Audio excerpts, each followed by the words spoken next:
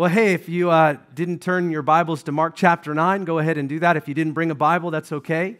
You can actually open up your bulletin right here in your notes. We have the teaching notes. We'll also have the scriptures on the screen. We are studying through the Gospel of Mark. If you're new to our church, we're going chapter by chapter, verse by verse. It's not really a sermon series. It's just a book of the Bible. And as you can tell from your notes, we're in session 27, and we are studying Mark chapter 9, verse 1 through 13. My message is entitled A Mountaintop Experience, very appropriate for Washingtonians. Would you pray with me as we open up the Word today? Father, we thank you for your Word, and we agree with the psalmist again that it is a lamp to our feet, and it is a light to our path. And we just say in your presence here now, we need your Word. We need your word. And so we ask, Lord, that you would illuminate the scripture to us as we read it. Holy Spirit, would you be our teacher? Guide us into all truth. We thank you for your presence here. We also ask for the grace to obey the things that you tell us and what your word says to us. Give us the grace to obey you. We are not people that just read.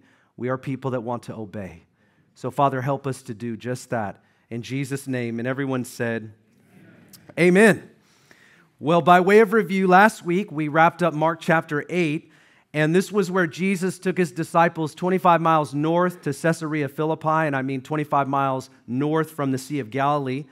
And this is where he speaks plainly to his disciples about three things, and these were my points, but it was very clear from the text.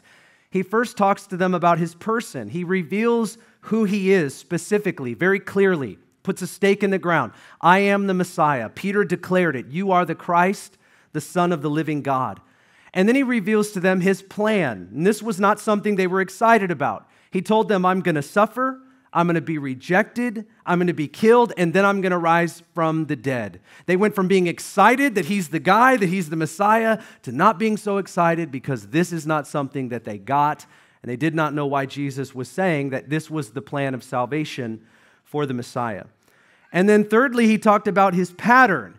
And he was essentially saying to them, if you desire to follow after me, you need to first deny yourself, pick up your cross, the instrument of death, and follow me. You need to be willing to suffer, because if you want to see glory, suffering always precedes glory.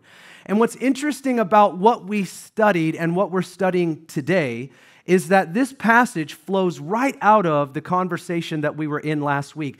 And we need to know that as we set ourselves to read it. And so, with that said, and with your attention very piqued, let's go ahead and read Mark chapter 9, the first 13 verses.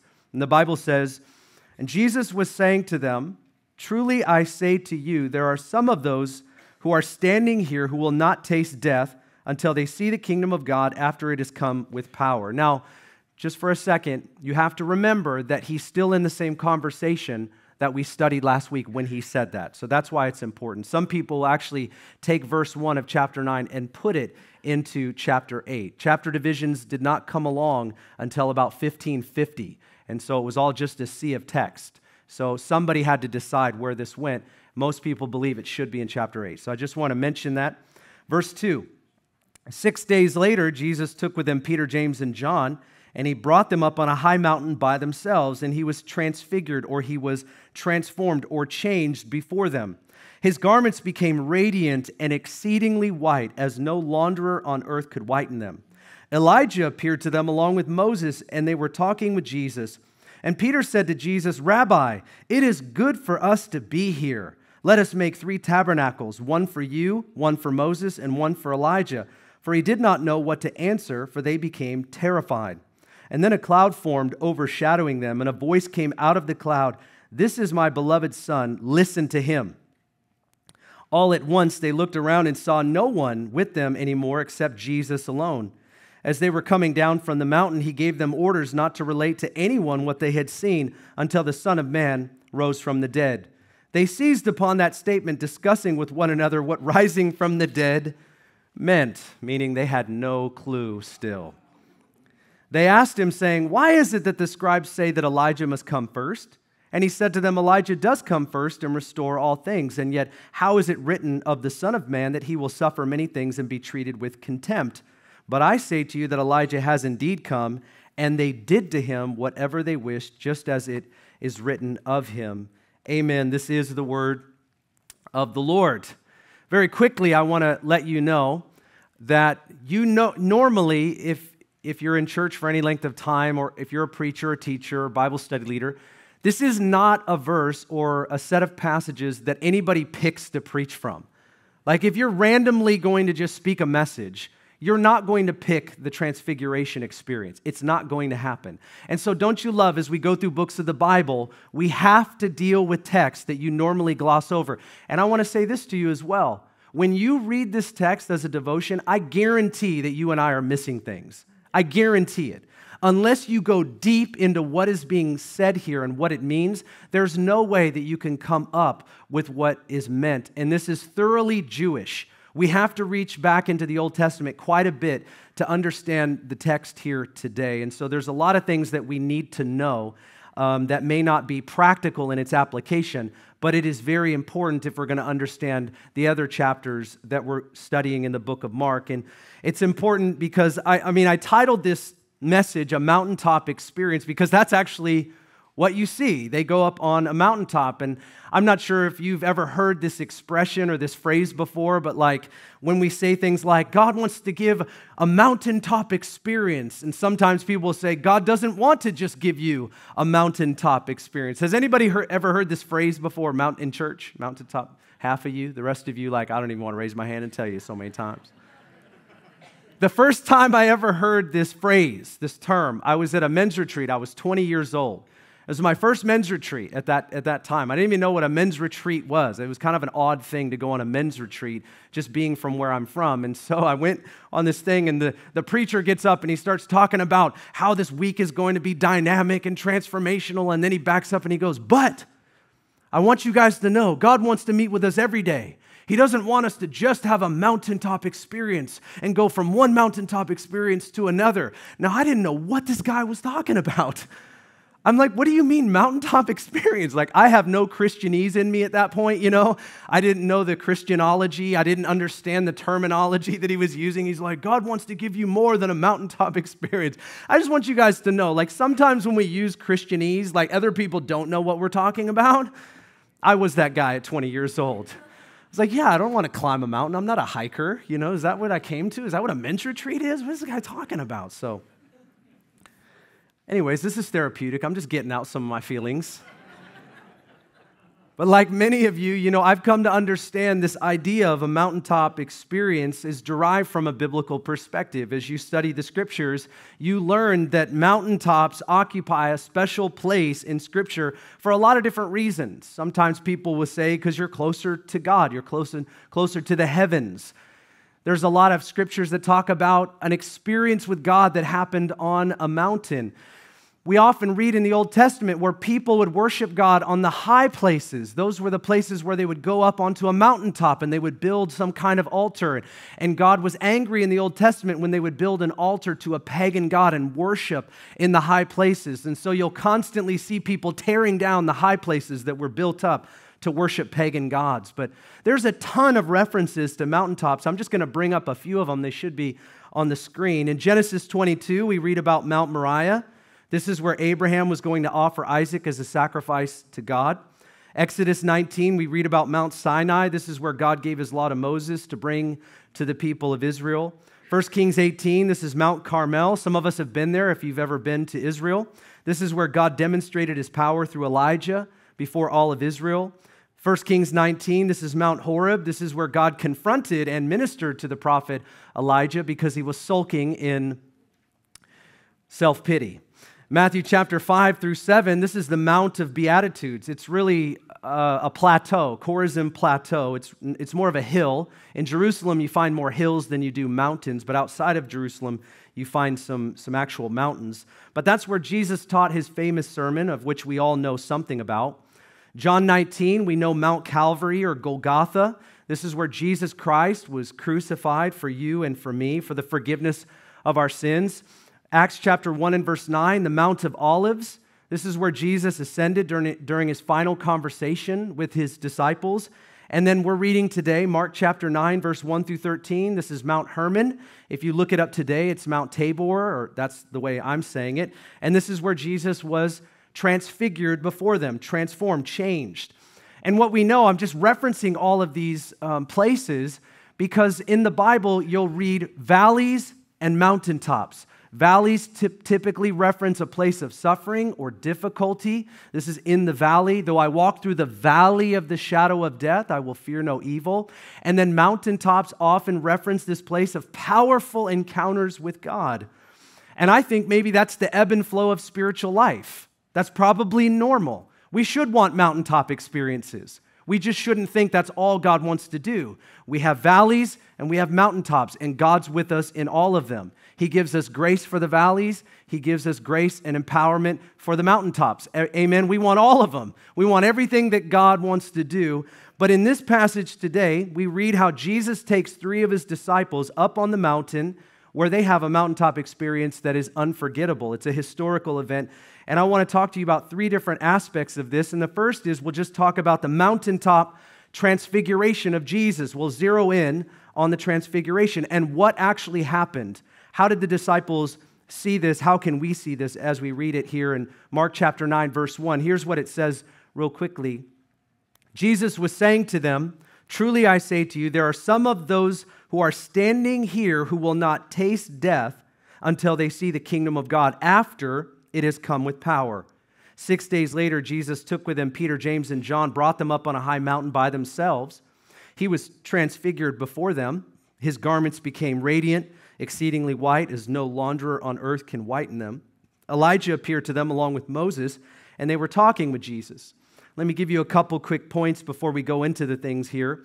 After Jesus, again, revealed his person, his plan, his pattern, he says this to them: "Some of you standing here," these are all the disciples, "some of you standing here will not taste death until you see the kingdom of God come with power." Now, I'm bringing this up because people debate over what this means. Some will fold it into their eschatology, and others will believe more of the simple reading or simple rendering of this. I would agree with the simple rendering of this. I think what Jesus simply meant was that some of you who are standing here, Peter, James, and John, will not taste death until you see the kingdom of God coming with power. He took them up on the mountain. He revealed to them who he really was. They saw him. They saw his power. They saw his glory. And I believe that's what Jesus meant. I think it's simple. People often reference Peter, James, and John. Why Peter, James, and John? Did you know there's a lot of teachings reference to the circles of Jesus? Jesus had the crowds, Jesus had the 12, Jesus had the 3. We make a lot of really weird teachings that I don't think are intended at all, just from those types of things.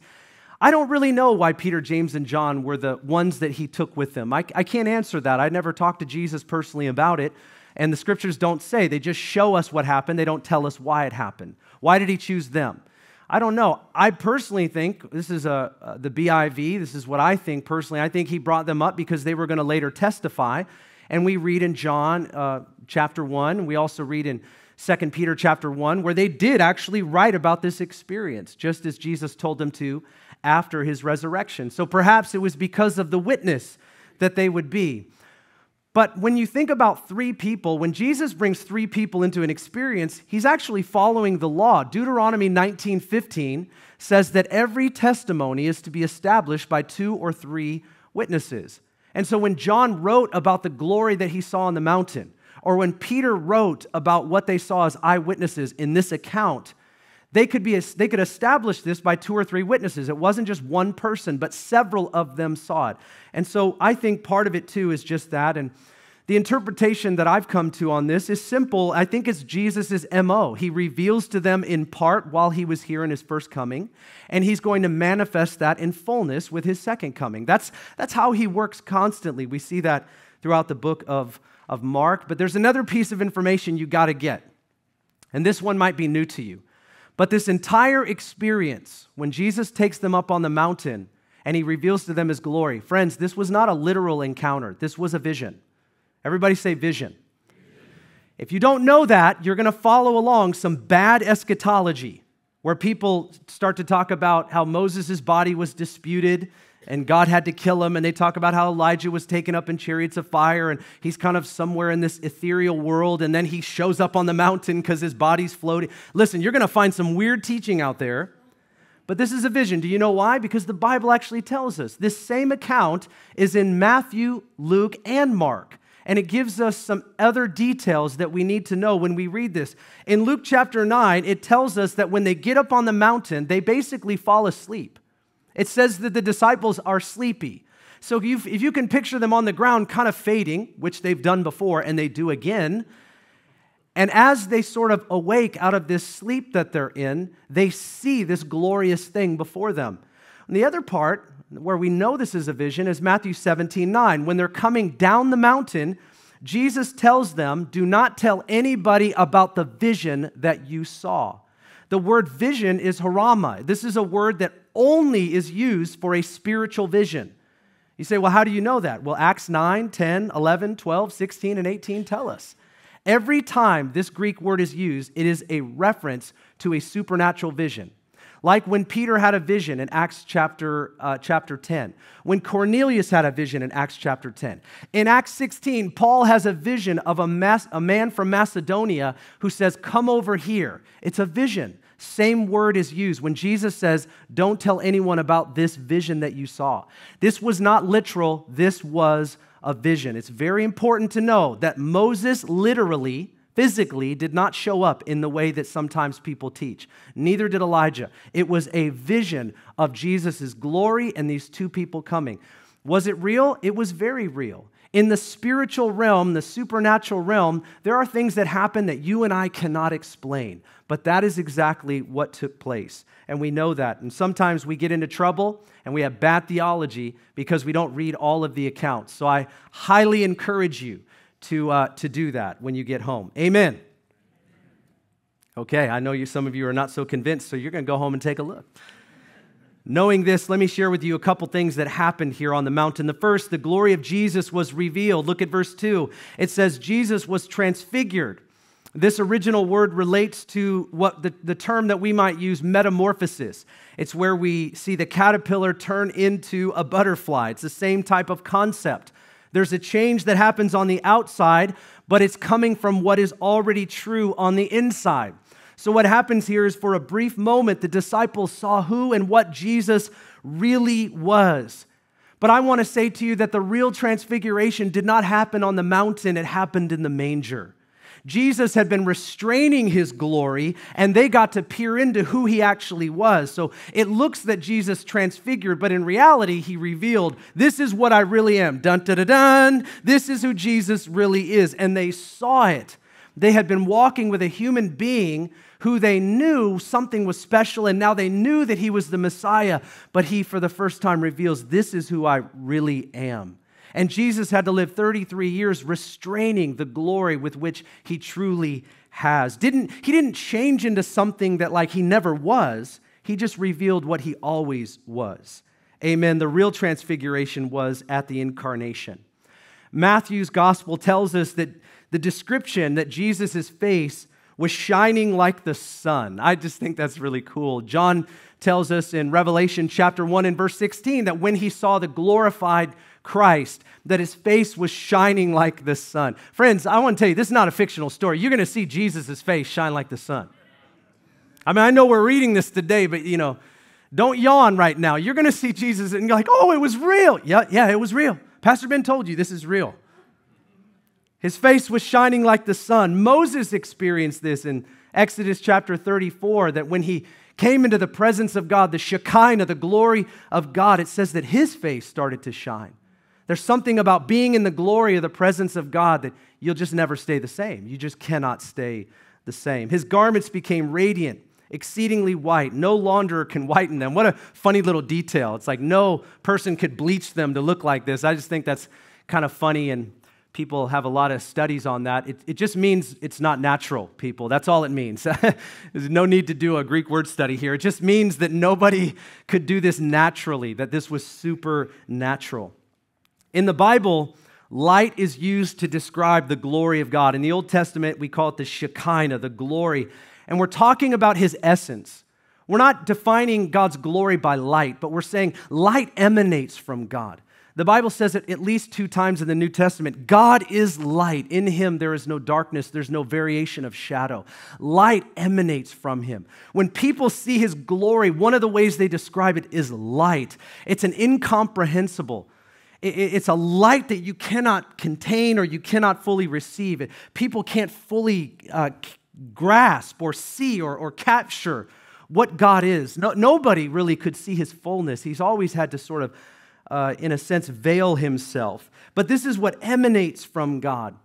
One of the things, though, that's important to see how Jesus revealed his glory in Psalm 104 and verse 1, look what it says, "O Lord my God, you are very great. You are clothed with splendor and majesty, covering yourself with light as with a garment." This is always talking about Yahweh. Why am I bringing that up? Because every time Jesus says or shows something like this that you can see referenced in the Old Testament, there is no way you can walk away from this and not believe that Jesus Christ is God. Jesus Christ is God the Son. That is a fact. You just wouldn't, if you were a Jewish person, you wouldn't walk away thinking anything else. These references are too clear and they're too close. The second thing that happens here on the mountain is Elijah and Moses appeared. Now, I already told you that it was a vision, but they saw them like it was real. We know that Moses represents the law. We know Elijah was the preeminent prophet throughout the Bible. And this is important because Matthew 5:17 tells us that Jesus came to fulfill the law and the prophets. And now he's sitting here talking with them. What are they talking about, though? Well, Luke tells us in verse 31 of chapter 9, they were discussing Jesus' departure. That word literally means exodus, Jesus' departure as he heads towards Jerusalem. The prophets and the law all point to the Messiah coming, that he would give his life. They didn't fully understand. They longed to look into what that meant. And here are Elijah and Moses, and this is a powerful picture of the culmination of the Old Covenant and a revelation of Jesus at the same time. The third thing we see is a cloud of God's presence overshadows them. In verse 7, it says, "Suddenly a cloud formed." And this was no ordinary cloud. This was not like a cloud that we see, and clouds are beautiful. Amen. We see them sometimes in the Northwest. We see other kinds of clouds that we want to rain, go away. We like the white clouds, but we see these clouds are not a normal type of weather pattern of any kind. These are the manifestation of God's glory. So we see light, and we also see in the Old Testament the cloud of God's glory. In Exodus 16, we read about a cloud by day. The Israelites followed God's glory as a cloud. In Exodus 40, there was a cloud that would cover the tent of meeting when Moses went in.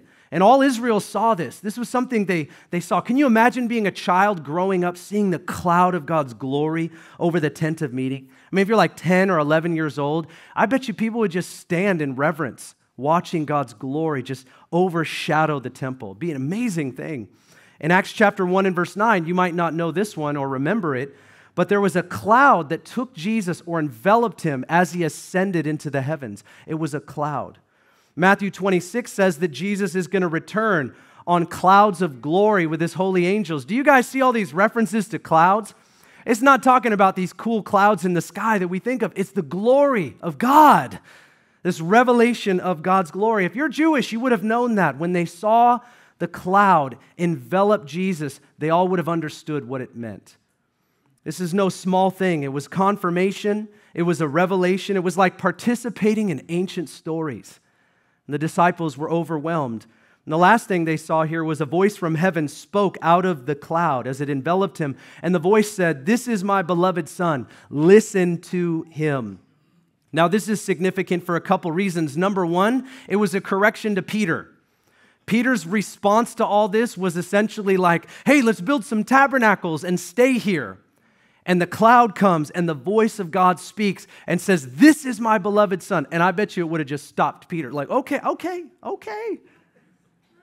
Would have been a lot more than that, I'm sure. But it's a correction to Peter's response. Second, it's an affirmation from the Father of a messianic prophecy in the Old Testament. You may know that this prophecy from Deuteronomy chapter 18 and verse 15 because it's referenced in the book of Acts later in response to Jesus after he's risen from the dead and ascended. But this is what the prophecy was. The Lord your God will raise up for you a prophet like me among you from your brothers, and it is him. To him you shall listen. This was a messianic prophecy. This was not a word on how to deal with prophets. This was about, Moses was a type and a shadow of that which was to come. He was a mediator of a covenant. He was the bringer of the law. Jesus now was going to be the mediator of the new covenant. And so when Moses is the one that says this prophecy, the disciples understood the prophecy, but Jesus fulfilled the prophecy all there on the mountain. It's a pretty incredible thing. The point here is that Jesus is the Messiah. Jesus is greater than Moses. Obey the Son. Listen to him. Amen. That's what we can pull away with that. What's the application? Listen to Jesus. He's the guy. Well, how did they respond to all this? I want to just talk a little bit about the mountaintop response of the disciples. Kind of a funny illustration. I probably shouldn't bring it up, but I'm going to because I have the microphone and I made a choice to do it. But have you guys ever seen the show called Undercover Boss? It's super weird. Like it's really staged, I know. I think it started off not staged, but now they stage it because they can never predict what people are going to say and do. It's like all of us. We want to control things because we don't. Anyways, all right. So what happens in the show is basically it'd be like the CEO of Starbucks. He goes to work at one of the stores, and he's basically a barista or a baristo or whatever you call the male version of that, or if it's a gal, it doesn't matter. Anyhow, so he works as a barista, and he's getting to know all the people, and it's kind of emotionally sappy because Johnny talks about his cat, and Sarah talks about how her car broke down, and somebody talks about how they can't afford college, and they're just trying to pull on all the emotional strings as much as possible because that's what sells.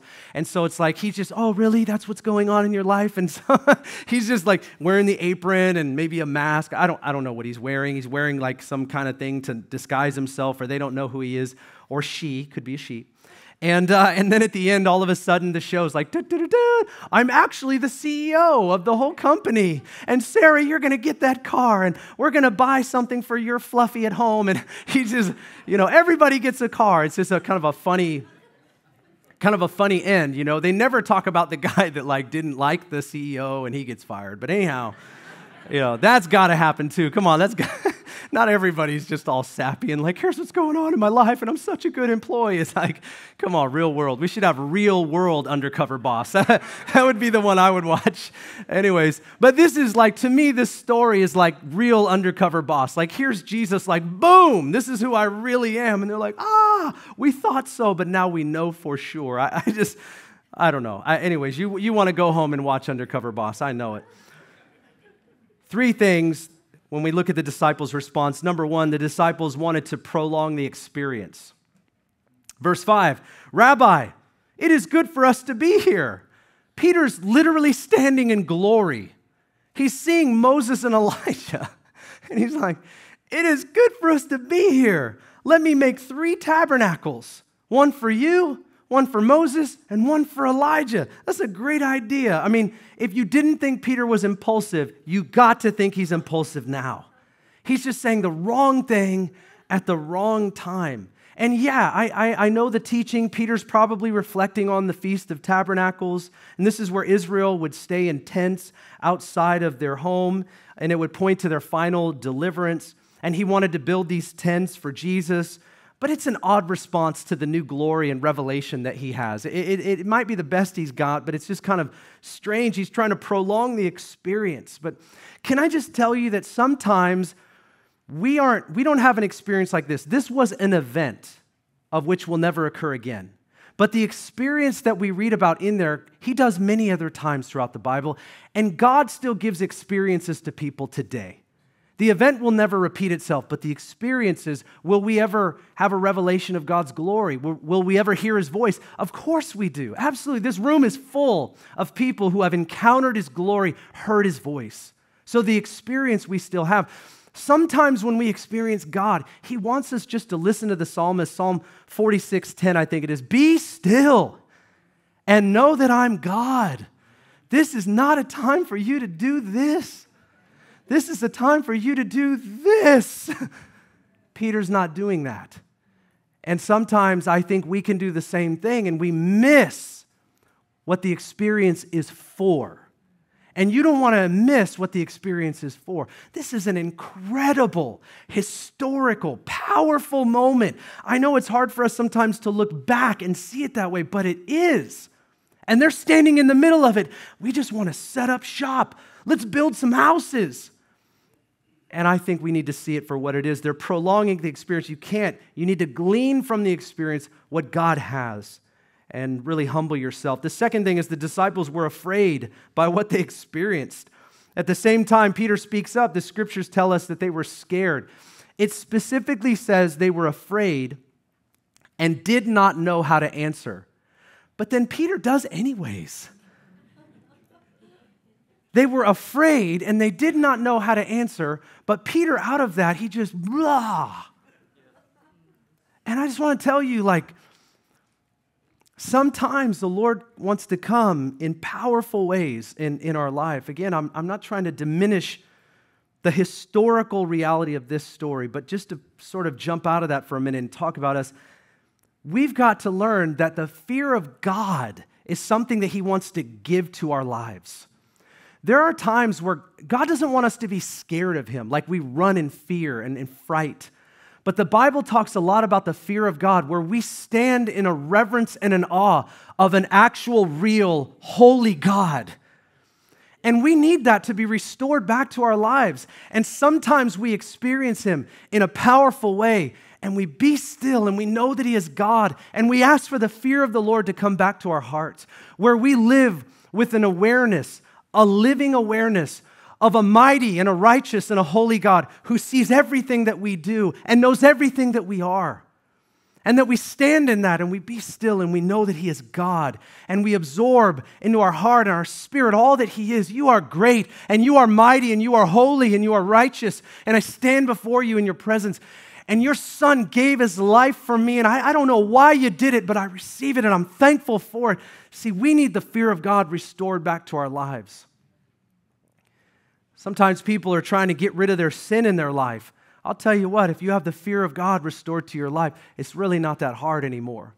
Because you walk and you live with this reality, this awareness that God is with you. I sometimes describe the fear of God in this way, and it's a very bad illustration, but it's the best I can come up with, all right? So I kind of want to say I'm sorry, but I'd be saying I'm sorry for what I am, and I don't want to do that. When I preach or when I share, or maybe when you're having a guest over at your house, this would be relatable to all of us, and you're sitting with a friend, and if you're married, and if you're not married, you can understand this, but if you're married, you're sitting there with your spouse, and you're having a conversation with someone, and you're relating a story, maybe passionately, maybe a few of you, you're like passionate, you're really getting into this story, and the story's getting a little bit better than it was. You know what I'm saying?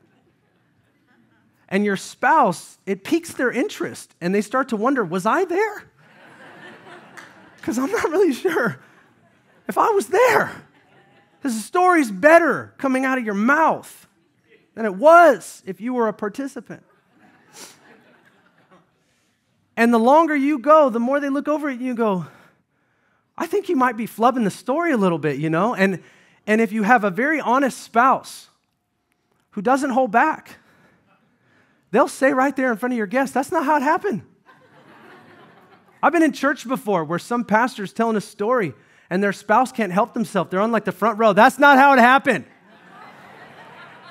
I kind of duck and start to pray for their marriage. You know, I mean, I just don't know what to do. But sometimes I think about, like, when I'm up here and I'm sharing and my wife and my kids are here. My wife knows me better than anybody. She's not just my wife, she's my best friend. She knows everything. She knows every story. And I'll tell you, if I live in the awareness of truth because I walk 24 hours, I mean, I make a joke. I always say marriage is like surveillance, 24-hour surveillance. Not in a burdensome way, but it's like you have accountability. Because you think you're spiritual and you think you're awesome and you think you're amazing. Then you get married and you realize you're not. You just were single, right? And it's a blessing. I'm not trying to take that away. Don't misunderstand because my jokes aren't right. But But when I speak, I'm aware.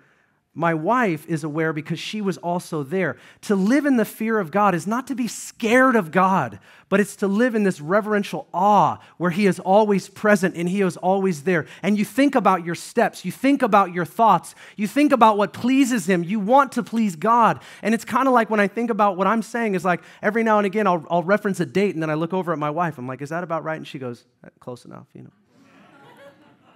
It's not a perfect illustration, but it helps me to understand what it's like to have a living awareness of somebody that is with you all the time. The disciples were afraid in this encounter, and I just am thinking about how we need to be restored back to the fear of the Lord, and sometimes experiences do that. We don't just want an experience so that we feel goosebumps, right? Like, I feel goosebumps, that's awesome. I want it to go beyond goosebumps, and I want to encounter the living God in a way where the fear of the Lord is restored back to my life. And I live holy, not because I'm trying and I'm striving in my own strength, but because I'm aware of Him and I'm asking of Him and I'm receiving from Him.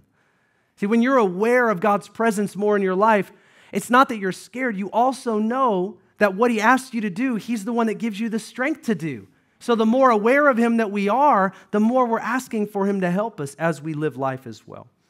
And the third part is the disciples had questions about their previously held beliefs. Look at chapter 9 and verse 10. As they were coming down from the mountain, He gave them orders not to relate to anyone what they had seen until the Son of Man rose from the dead. And they seized upon this statement, discussing with one another, what does rising from the dead mean? And they asked Him. Now this is important. This is based on Malachi 4, chapter 4 and verse 5. They asked Him about something theological that they had been taught for their whole life. And they said, why is it that the scribes say Elijah must come first? And He said to them, Elijah does come first, and he will restore all things.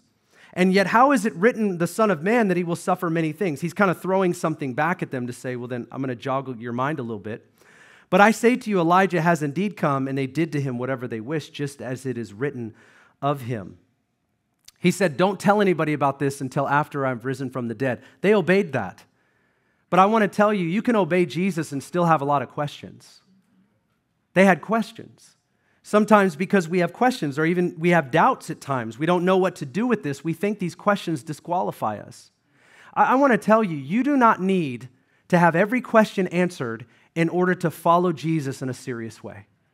Friend, in fact, I would tell you that you and I are on a pattern and a path of growth.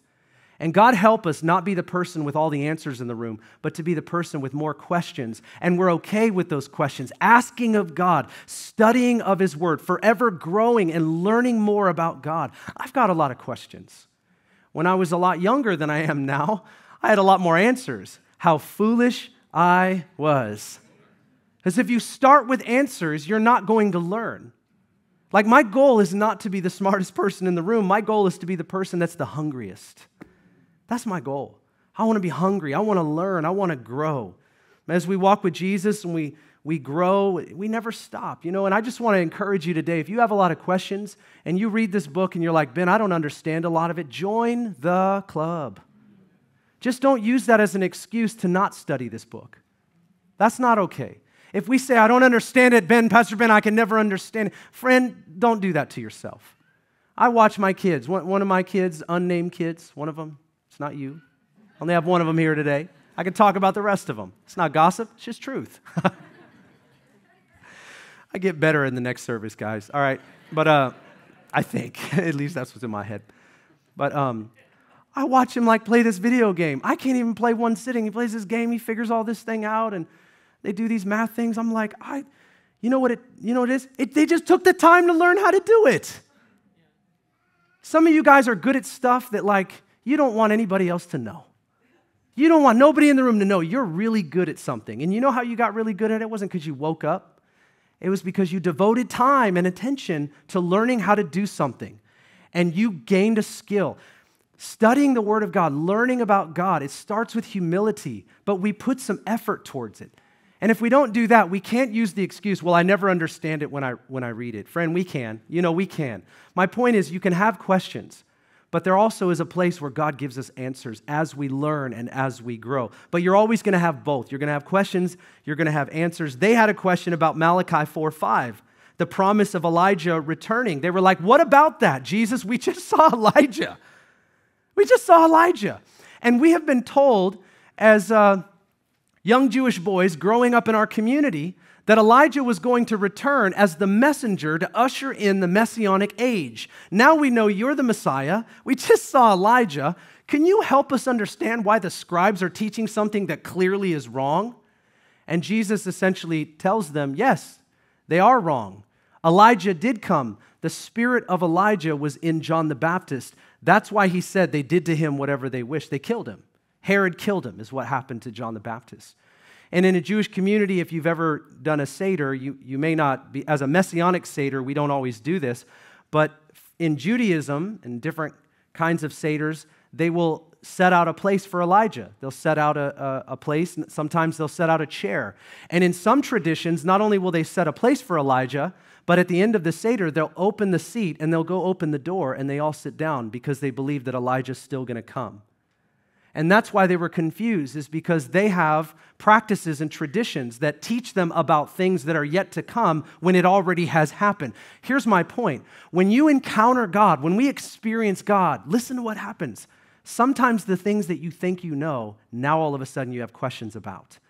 Why? Because he's incomprehensible. He's otherly. He's greater than. His thoughts are not our thoughts. His ways are not our ways. Look at church history. There were times where people thought they knew all this stuff, and then God encountered someone. And we had the Reformation age. God encountered people in Topeka, Kansas, and Azusa Street. And all of a sudden, we have the gifts of the Spirit and the power of the Holy Spirit restored and released back upon the church. The Bible was always the same. What happened? God caused an experience to come about, and his people woke up to the reality of what is in this book, that Jesus is still doing what he's always done. And there are things that we right now are not alive to when it comes to the scriptures, and God will encounter us at times. He'll illuminate the scriptures. The Holy Spirit will speak to us. He'll guide us into all truth, and we wake up to what has always been true. Friends, don't you want to wake up to what has always been true? No, the first thing we have to do is not sit there and act like we know everything. And if in our spiritual life what happens is we get more of a know-it-all, I'm telling you something is wrong. We were talking yesterday, a couple of our staff members, and people were, one of our unnamed staff members said, I'm becoming more of a Pharisee as I get older. And I was like, I feel like I'm becoming less of a Pharisee as I get older, which means I already was one.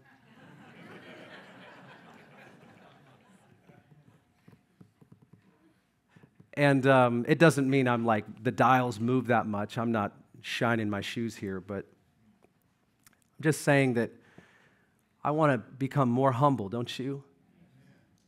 And more pursuing of God, to know him and to encounter him. A.W. Tozer said, when God is exalted to the right place in our lives, 1,000 problems are solved all at once. When he's exalted to the right place in our lives. I bet you that happened for the disciples. I just have a quick minute to close here. The mountaintop takeaway for us. Again, I don't want to take away from the historical event, and having a proper exegesis means you have your points come out of the passage. But just on a practical note, I do believe that God wants us to experience him. I do believe that. If he's a risen Christ and a living God, I believe that. It's not just theology when you say the Holy Spirit comes to live inside you. Friend, to me, it's just, I feel personally that it's foolish to think that if you're a believer in Christ and the Holy Spirit lives in you, that you're never going to actually experience him. To me, he just lives too close to not believe that somehow, some way, you're going to experience him.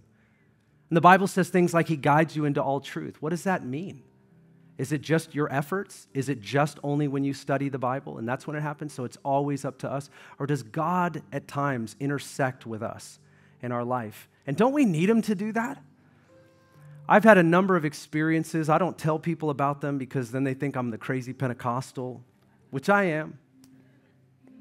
I mean, I love the Word of God, but I just love to encounter the Lord. And this is truth, but what also is true is that he comes to show us himself in ways that simply just confirm the Bible, but in our own lives. And one time I was praying, every house that I've lived in, I can't even understand why this happens. Every house that we've lived in, my family and I've had a significant encounter with the Lord. I never asked him for it. It's just happened. So if you ask me why, I don't have an answer for you, but I know it's true. And in our first house, when we lived in Bothell, this is our first actual home, I was in the living room, and I would stay up late, and I do, and pray. And I have some prayer time, usually like 30 minutes before I go to bed. And I just pray. I just want to pray before I go to sleep. And I give God my sleep. I want God to speak to me in dreams. And I ask him, Lord, take the night. I don't want to waste the night. 1/3 of your life is in sleep. God can still use that. Did you know, amen? Did you know that? Yeah, in the Bible, there's 234 references to dreams and visions.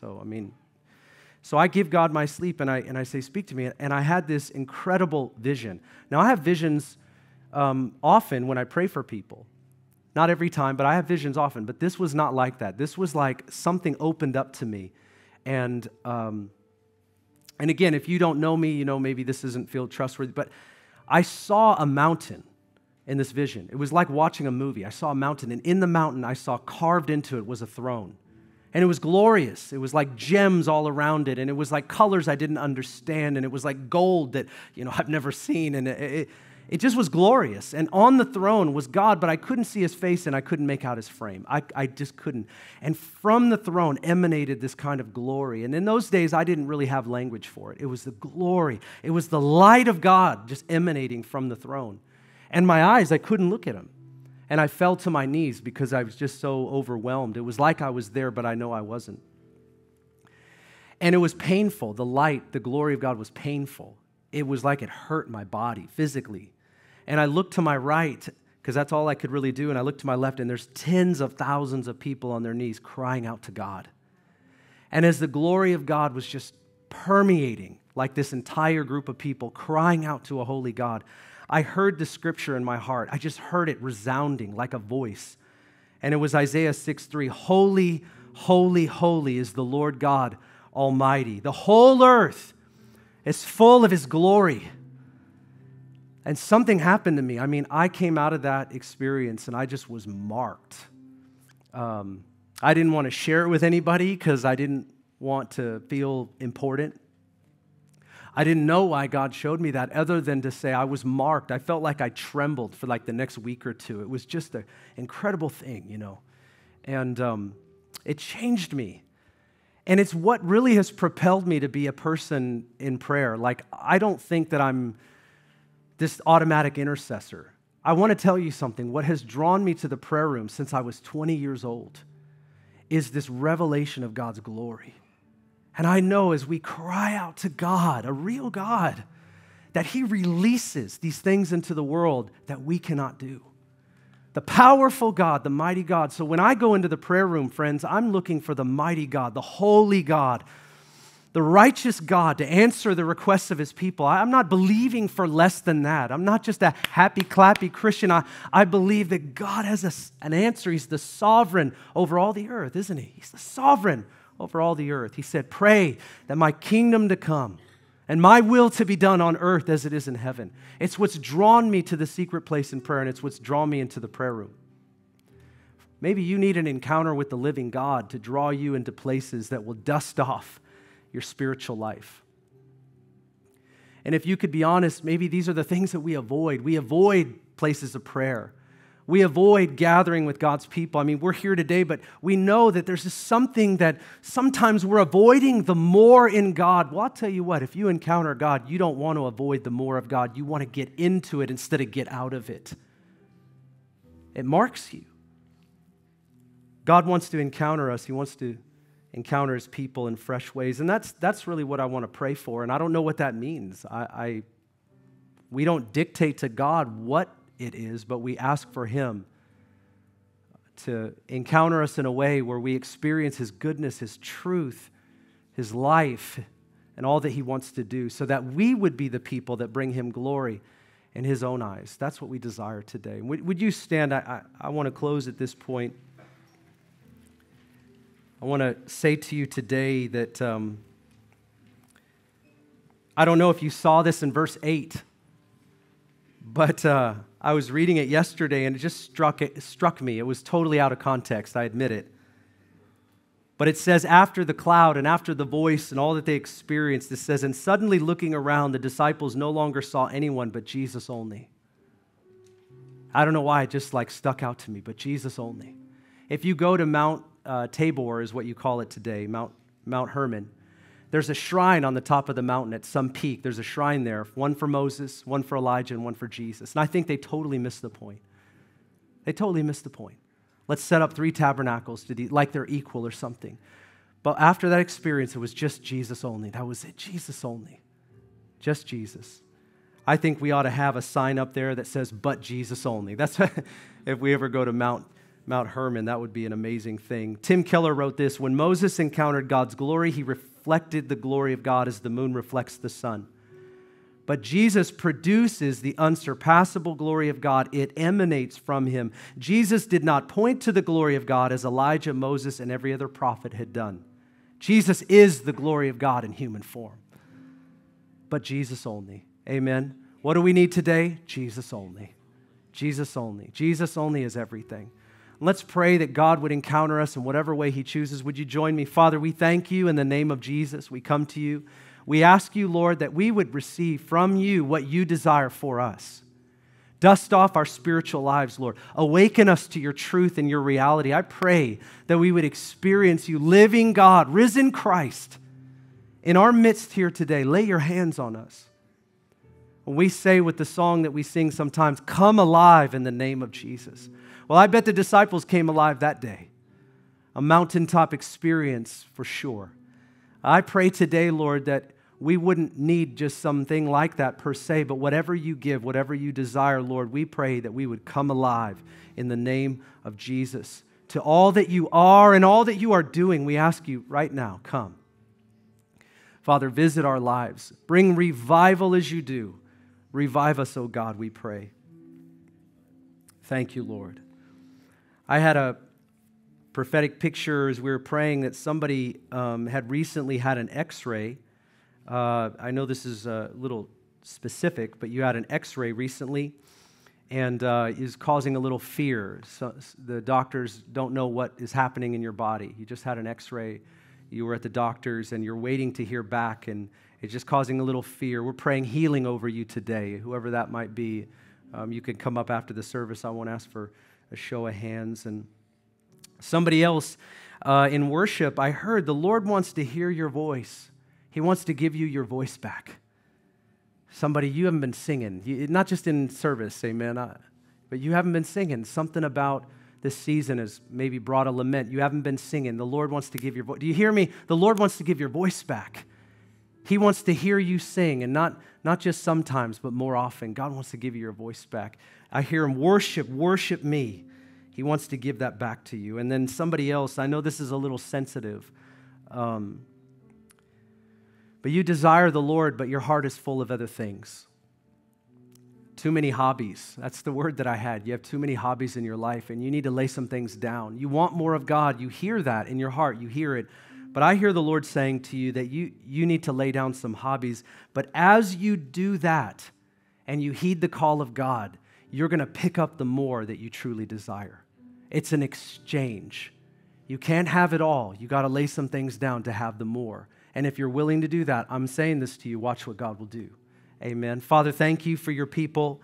God, we gather around you and your word today. Holy Spirit, we pray you would breathe upon us whatever is true of what I just said. I pray, let it stick in our hearts, Lord. We respond to you. We receive healing. Thank you, Lord. We receive repentance, if that's what we need today.